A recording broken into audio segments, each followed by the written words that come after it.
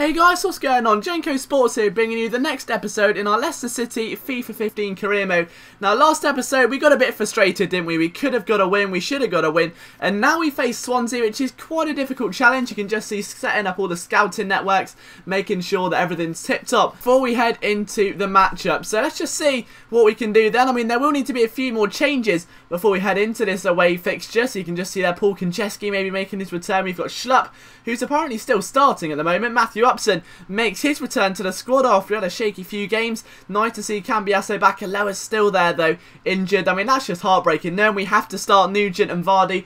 You know, Aloha's been our top scorer. There's no other way about it. He's been dynamite, really. Okay, yes, he doesn't really have the physical prowess or the finishing of a top-class striker, but the height advantage he has is unparalleled, and it's great to see that we've been able to utilise that in the early fixtures. And here's how the table looks going into this matchup. 8 games into the season. Swansea just hanging on there inside the top 10 at the moment on 11 points. So a draw against these guys would be very good indeed. They're a very talented side, bear in mind. You look at the side they put out down the bottom at the moment, and it's not a side that messes around. They have been known to spring a few surprises. They do get some shock results, and they can be worthy of making some big finishes. We'll see what they can do here today as Matthew Upson looks to try and clear the danger early on. Another fatal flaw that we seem to have here with this Leicester save, but that is one hell of a through ball, and David Nugent, the chicken nugget, is going to really pull away with the blistering strike that goes over the bar. Oh, we've got some work to do, but nonetheless though, he's still fighting for a spot in the first team, of course, and just by showing that flair and that intricity, it really is looking like he's vying for it. He wants that opening goal, and that could have been the opening goal of the game. I think we were very lucky that went wide. Even the salmon leaping Kasper Schmeichel may have struggled with that one. Ale on the side of the box, he's been here before, goes for goal himself, and the keeper's able to see the ball just wide for now. However, they do concede the corner, so the bald man himself, the bald brigade, wings it in, and unfortunately for us it's cleared away. So he's tried to absolutely drill one in to the forefront of our striker's feet, and unfortunately gets cleared away. Now David Nugent to Jamie Vardy. He's got some support there, decides to take him on himself. He's found some space, gets a shot off, and he misses a header. So David Chicken Nugget once again missing out on what could have been his first goal. He's almost like a hopeless virgin, isn't it, trying to pull in a nightclub. He's just struggling at all angles. Danny Drinkwater finds our bald brute. Cambiasso's got space of his own.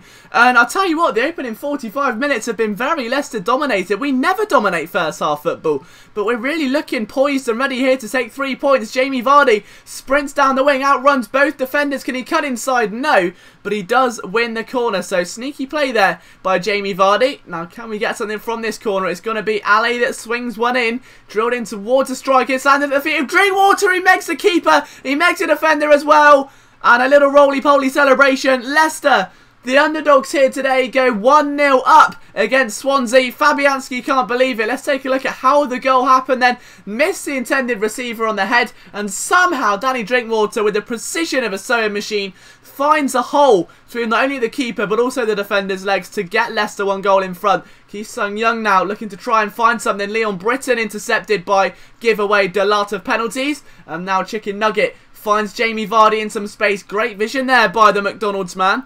And now, what can Jamie Vardy do? He's 1-on-1 with the keeper. He's only got to flick it round. He's done so. It's 2-0 to Leicester.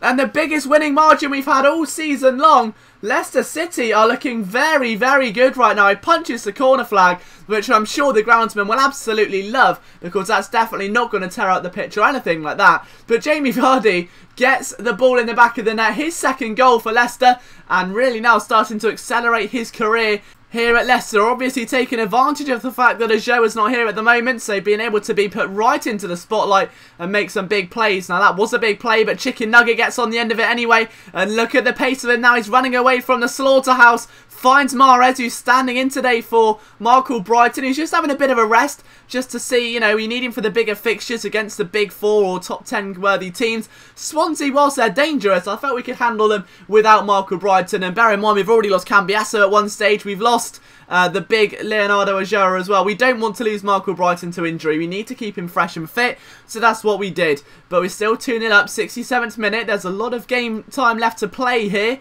at Swansea Stadium, but with Wayne Routledge pushing down the sideline, maybe looking for some support. It hasn't really come in, but it has there, and it's Nathan Dyer that's got the ball in and given Swansea a sign of life. The home fans are overjoyed. Leicester can't believe it, and there was almost a cheeky blowjob there by Angel Rangel.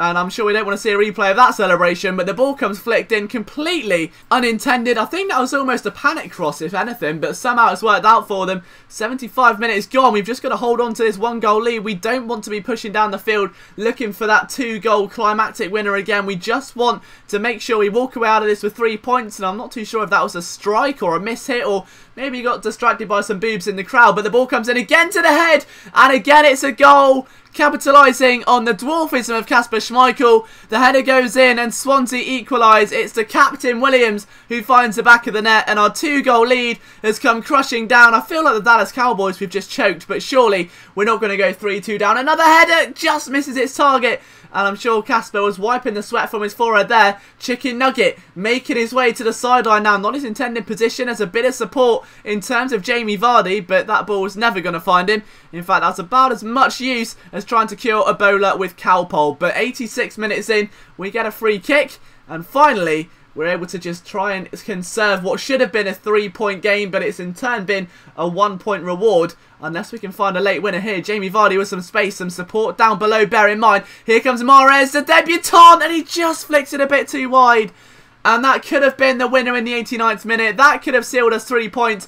And there's a reason that man regularly starts on the bench as opposed to on the right-hand side of the football field. But full time here at Swansea Stadium, and it's a 2-2 draw. And against the top 10 team, we'll take a draw. I mean, it could be a lot worse. We just want to get ourselves a nice solid season, and it's about consistency. If we can get an unbeaten run going, that will be absolutely amazing. So thank you so much for tuning in, guys. You can see the other results there. Full updates and everything coming next video. Be sure to let me know what you want to see. There will be some more FIFA Ultimate Team coming soon. I haven't really had time to play it, in all honesty. I find the thing is with that is that you need to be playing it so constantly to keep up with everything. Obviously, all the new Team of the Weeks and the transfer changes in terms of prices of players, the divisions evolving. Of course, everyone else is so oversaturated with Ultimate Team that career mode's a lot easier to focus on, but there is some more Ultimate Team coming. And then don't forget as well, we've got our Madden, NHL and MLB series that will all be making returns very shortly. So thank you so much for almost getting me to 80 subscribers. Hopefully I hit that milestone soon, and I'll be sure to bring you guys more content very shortly.